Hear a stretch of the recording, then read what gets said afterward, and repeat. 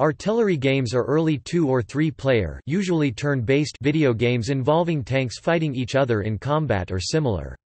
Artillery games are among the earliest computer games developed. The theme of such games is an extension of the original uses of computer themselves, which were once used to calculate the trajectories of rockets and other related military-based calculations. Artillery games have been described as a type of shooting game, though they are more often classified as a type of strategy video game. Early precursors to the modern artillery-type games were text-only games that simulated artillery entirely with input data values. A basic game known simply as Artillery was written by Mike Foreman and was published in Creative Computing magazine in 1976.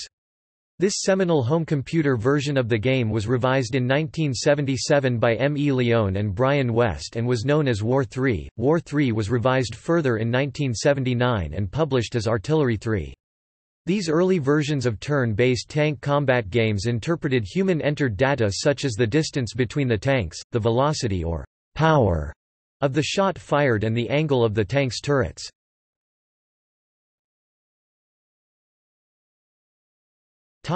Emergence of graphical artillery. The Tektronix 4051 basic language desktop computer of the mid-1970s had a demo program called Artillery which used a storage CRT for graphics.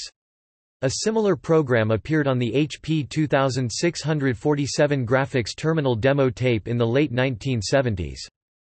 An early graphical version of the Artillery game for personal computers emerged on the Apple II computer platform in 1980.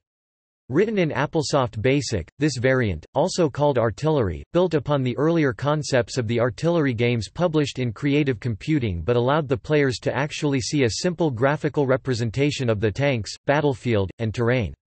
The Apple II variant also took wind speed into account when calculating the eventual result of the fired shot.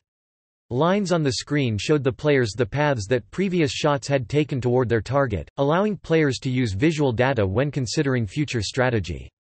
Similar games were made for home computers such as the Commodore PET by 1981. In 1983, Amoeba Software published a game called Tank Tracks, which was very soon picked up and re-released by the early Mastertronic Games company. This was again the classic version of the Artillery game, however you could change the height of the hill in between the players to either a mountain or a foothill. However, this sometimes made no difference in the actual gameplay as some foothills were as high as mountains and some mountains were low enough to be considered foothills. The players also had the default names of General Patton and Monty. Video game console variants of the Artillery game soon emerged after the first graphical home computer versions. A two-player game called Smithereens was released in 1982 for the Magnavox Odyssey Squared console in which two catapults, each behind a castle fortress wall, launched rocks at each other. Although not turn-based, the game made use of the console's speech synthesis to emit sarcastic insults when one player fired at the other. The first widespread artillery-based video game was Artillery Duel. Artillery Duel was released in 1983 for the Atari 2600 and ColecoVision video game consoles as well as the Commodore 64 and VIC-20 home computer platforms. The game featured more elaborate background and terrain graphics as well as a simple graphical readout of wind speed and amount of munitions. Around 1984, a game called Siege also appeared by publisher Melbourne House. This was released on many old computer systems such as the Commodore 16. The game was bundled with C16s on a compilation tape along with Zap, Hangman, and many other games, VIC-20 and several other comparable machines of that era. Some variants for some reason were misspelled as Siege instead of Siege.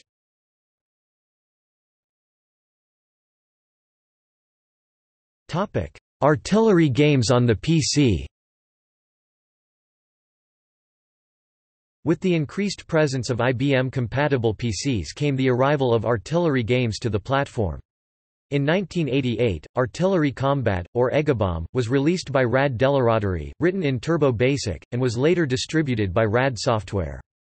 Following in 1990, Tank Wars was released by Kenny Morse and published by Microforum for MS-DOS-based PCs. Tank Wars introduced the concept of buying weapons and multiple AI computer player tanks to the artillery game. Gravity Wars was a conversion of the Amiga game of the same name that took the artillery game into space, introducing a 2D gravity field around planets, a format that has also inspired multiple remakes. In 1991, one artillery-style game in particular got widespread attention when Guerrillas was distributed as part of Q-Basic with MS-DOS 5.0. The Amiga also had a release at this time called Amiga Tanks, distributed via Amiga Format magazine in the UK, which included some digitized voices of the tank commanders, some quite amusing when shots got too close for comfort. That year also saw the release of the first version of Scorched Earth by Wendell Hicken.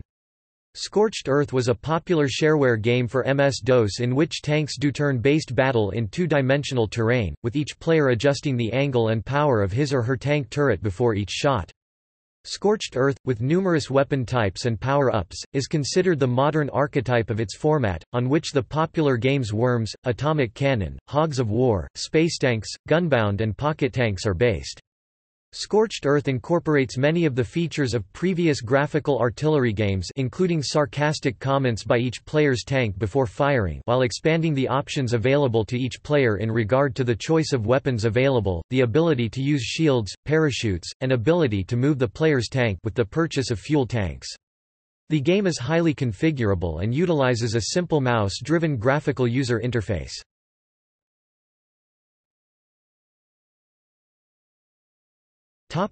Modern derivatives of the artillery game.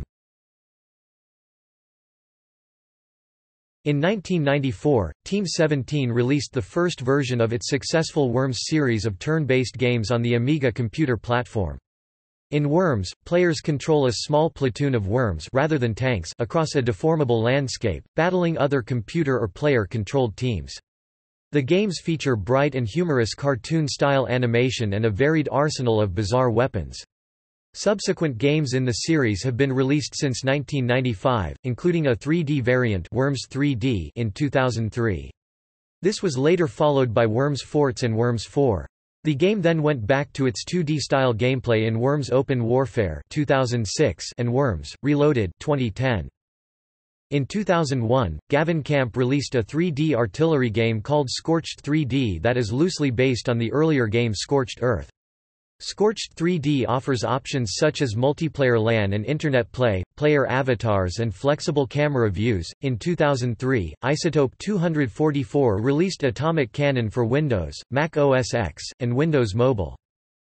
Other active projects include Warmix or Hedge Wars, fully playable on many systems, including Windows, Linux or Mac OS X. DD Tank is a popular browser-based free-to-play MMORPG artillery game. In December 2009, Finland-based Rovio Mobile released Angry Birds, a popular video game in which the player aims to find the most efficient way to destroy various structures by anticipating the trajectory and destructive effects of a bird fired from slingshot, which could be considered a version of an artillery game as it features a 2D limited world, angle, power input, passive missiles which follow gravity-driven trajectories, and the use of missile and/or landscape destruction to kill several non-vocal pigs in each level. It does, however, lack counterfire from the player's targets, as well as infinite ammo of at least one variety of projectile. The March 2012 release of Total War, Shogun 2, Fall of the Samurai saw the inclusion of an in-game variant of the artillery game. Players may manually control artillery pieces, firing, and subsequently adjusting, for each round. On March 11, 2015, Crazy Games released Shellshock Live on Steam, which is currently the most popular artillery game on PC.